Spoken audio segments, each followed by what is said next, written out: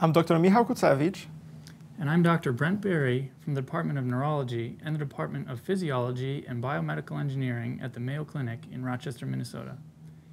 In this multi-center collaborative project of the BRAIN Initiative, we were investigating the potential utility of direct electrical stimulation of the human brain for improving memory function. This was inspired by pioneering experiments of Dr. Wilder Penfield and his colleagues, who showed that stimulating discrete areas of the lateral temporal cortex can induce conscious memory experience. We decided to explore this brain region in a paradigm designed specifically to probe enhancement of verbal memory in epilepsy patients implanted with intracranial electrodes for the treatment of intractable seizures. The paradigm task is comprised of 3 stages. First, patients were shown a list of 12 words, one at a time, to encode for subsequent recall. Electrical stimulation was applied on some of the lists during encoding of every other pair of words. Then the patients solved simple math problems during a short distractor period, which was followed by the final recall stage when the remembered words were freely recalled in any order. Here, you can see one of the study patients performing the task on a trial with stimulation. The presented words are shown at the bottom, highlighted in yellow when a low current amplitude electrical stimulation was applied in the lateral temporal cortex. 5 to 7 words are typically remembered in this task, and it is rare to recall more than 9 words, a hypothetical limit of human working memory capacity.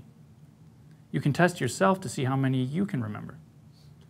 Following the distractor stage, this patient remembered all 12 words on this particular stimulation trial. The patient also experienced that it was easier to picture the words in his mind when the stimulation was applied. Our discovery began with a Mayo Clinic patient who showed consistently improved performance in this task when stimulated in the lateral temporal cortex compared to control sessions without stimulation or sessions with stimulation in another region in parahippocampal gyrus. Results from this patient are summarized in this figure. Stimulation in the lateral temporal cortex is marked in red, in the parahippocampal region in blue, and the control sessions without any stimulation are in black. Mean number of words recalled was above the baseline range of gray background on all 3 red sessions with temporal cortex stimulation. Within these sessions, mean performance on the stimulated lists marked with a thunderbolt was consistently greater than on the non-stimulated list without the thunderbolt. We observed an opposite pattern with the blue stimulation sessions in the parahippocampal region. 3 more Mayo Clinic patients were stimulated in the lateral temporal cortex, confirming this positive effect observed for the stimulated word lists compared to the non-stimulated list in the same session. The memory-enhancing effect was significant in 2 out of the 4 patients and on the group level.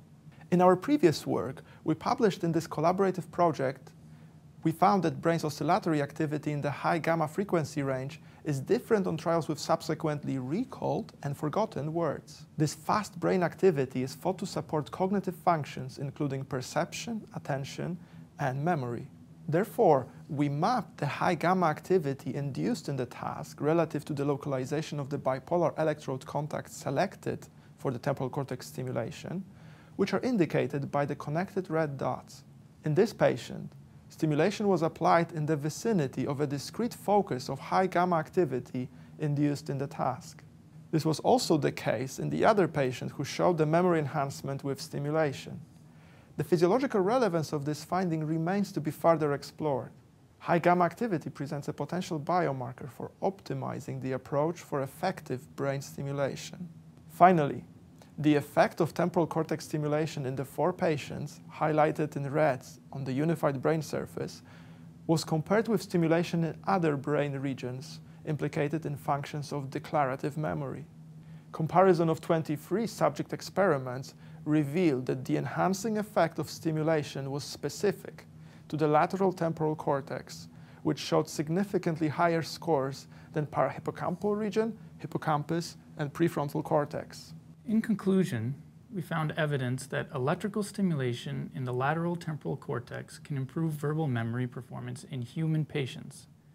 The physiological mechanisms of this effect still need to be elucidated, but the current findings can be applied in clinical research and guide the development of innovative brain-machine interface technologies for treating deficits in memory and cognition.